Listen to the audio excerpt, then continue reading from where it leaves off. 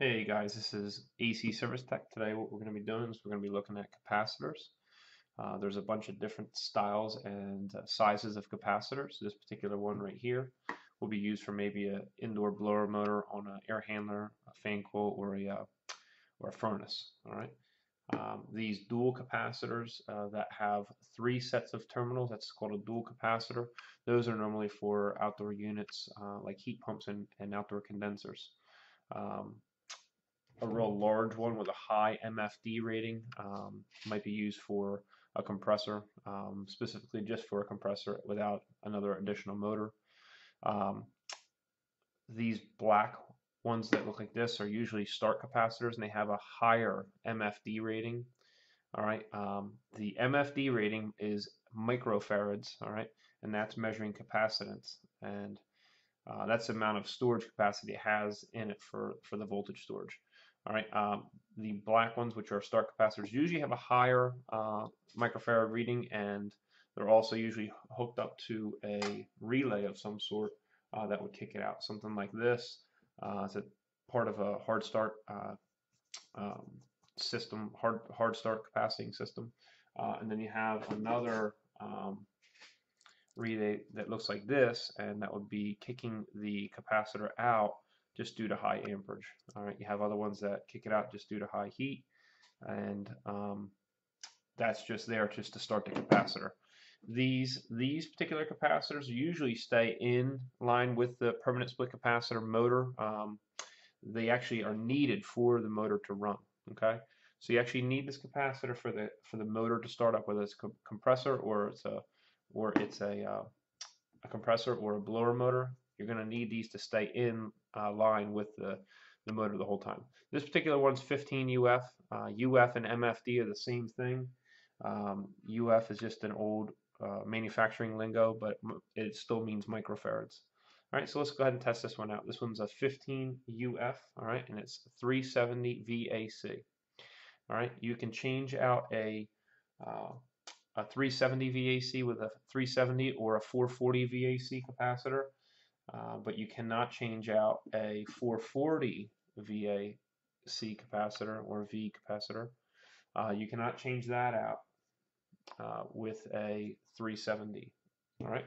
So if we go ahead and just short out any remaining voltage on this capacitor, normally capacitors like this that are hooked to motors or compressors, they're going to be draining most of the power off of them. Once you turn the power off to the compressor or the fan motor, it's still going to continue to run. It's going to draw most of the rest of the power off the capacitor, but you're still going to need to short this out in order to just get any remaining voltage off. After you do that, you can set your multimeter to microfarads, and then you can go ahead and either put alligator clamps on your multimeter and connect it like this, or you might want to dig in real nice and tight with your probes in order to get a good accurate reading. You want to let it sit for a little bit, 10 seconds or so, or 5 seconds, all right, and to get the proper reading. Right now we're reading 15.54, all right, microfarads. So that is correct. Okay, so that capacitor is within 5 or 6% of what it's supposed to have at 15 UF. All right, so once again, this one would be for maybe a blower motor on an indoor unit, typically. All right, they could be 3 UF, 5 UF, 7.5 UF, 10 UF, 15, whatever. All right, this little capacitor, this is usually found on an inducer motor. All right, this one actually says 10 UF on it. All right, and so same thing.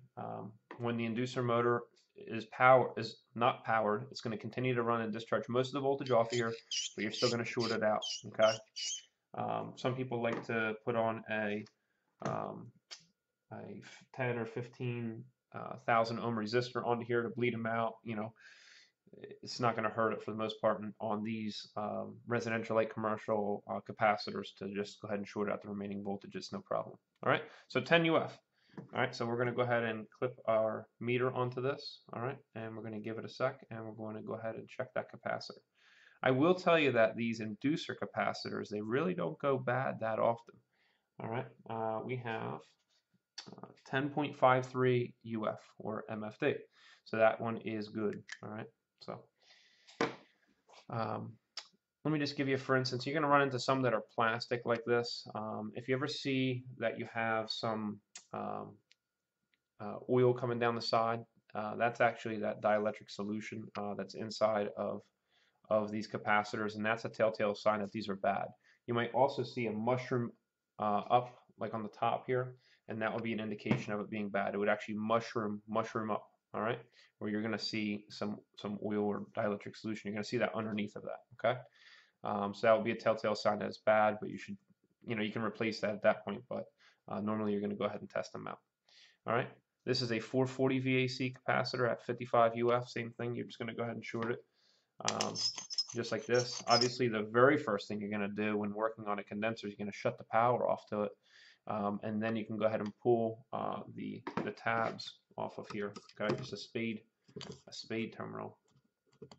I'm just going to have it just like this. And when you put the new spade terminals on, it's very important that you go ahead and maybe crimp these back down snug again, just in case they become a little loose, all right, before you put them back down onto the capacitors, the new ones, all right.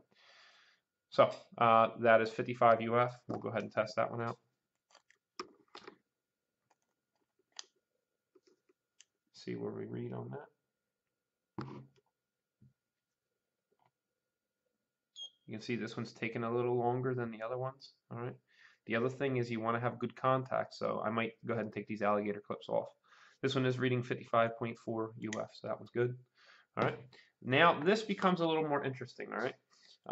You're going to take a capacitor off, maybe the whole outside is rusted. All right, and hopefully you can just read what the capacitance should be, like in micro-farads. This one says 5/35. Okay, UF.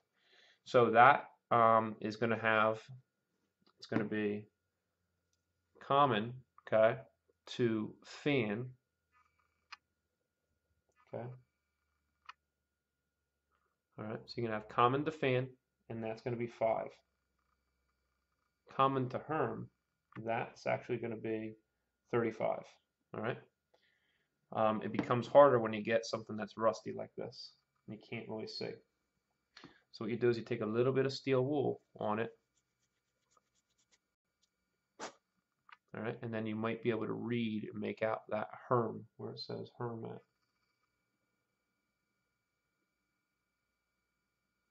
Okay, H-E-R-M, that means the compressor, all right.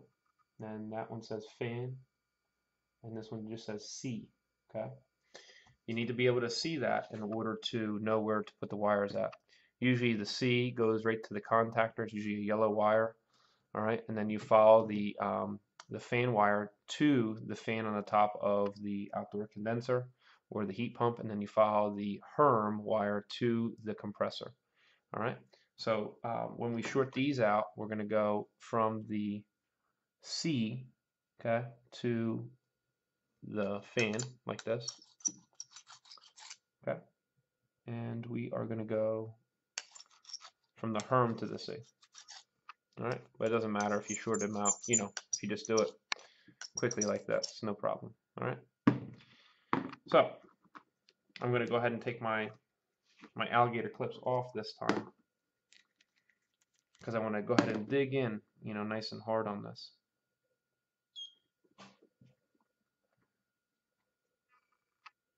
All right, so these two are where I need to read at. See how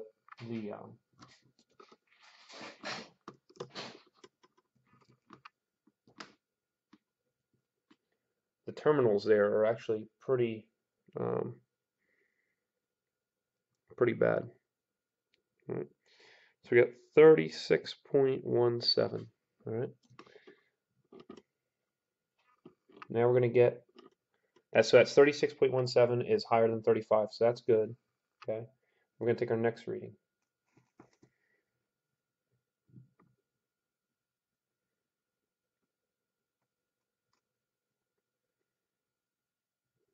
All right, so 5.23.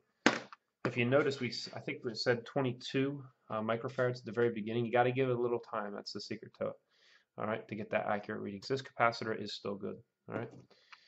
So this dual capacitor will be for an outdoor heat pump or an outdoor condenser, where the fan will be for the outdoor top fan, and then the herm will be for the, it's actually saying hermetically sealed compressor. All right, so that's for the compressor. All right, now these are start capacitors. Some of them actually have resistors built onto them.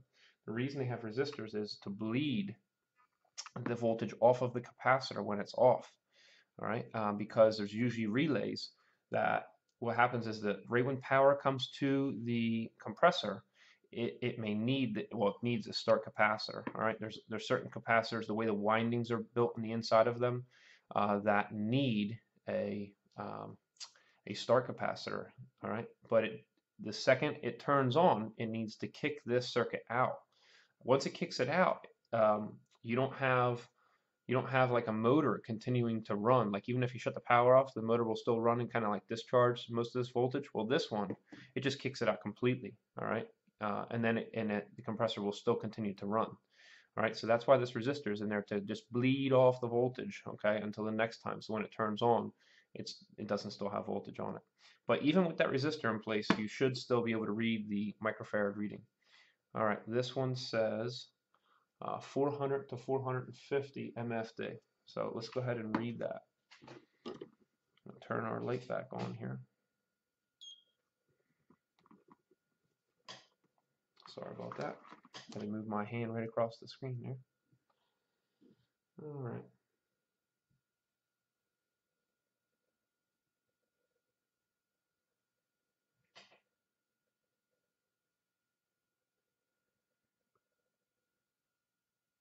Give it a little time. All right, so we got it, 434 microfarads.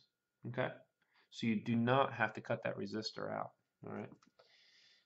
This is one that doesn't have a resistor on it. All right, so you definitely need to short that out before taking a microfarad reading. If you attach your probes onto that, your reading is never going to be accurate. Okay, so just because this has a bleed resistor and this one does not mean that you shouldn't bleed it. Okay, you can't take a screwdriver across there. So in this case, you're just going to take alligator clips. This was pre-shorted before I tested it, but I just wanted to show you what you do. Okay, so you can just short it like that. In this case, before I check this, I'm just going to go ahead and put my alligator clamps on, just like that. All right. All right, you rub them a little bit or whatever just to make sure you're making good contact. All right, this one says 88 to 108 MFD, and we'll go ahead and check this one out.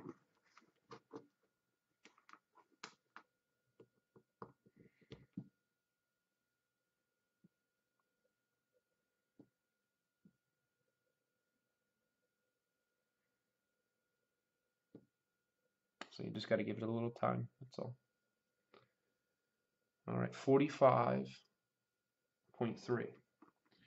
45.3 is not 88 to 108 MFD. All right, so either we didn't give it enough time, or this capacitor is bad.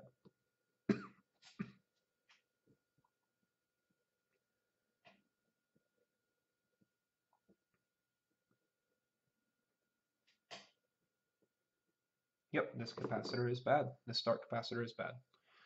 All right, so that's how you do it. Check us out next time at AC Service Tech.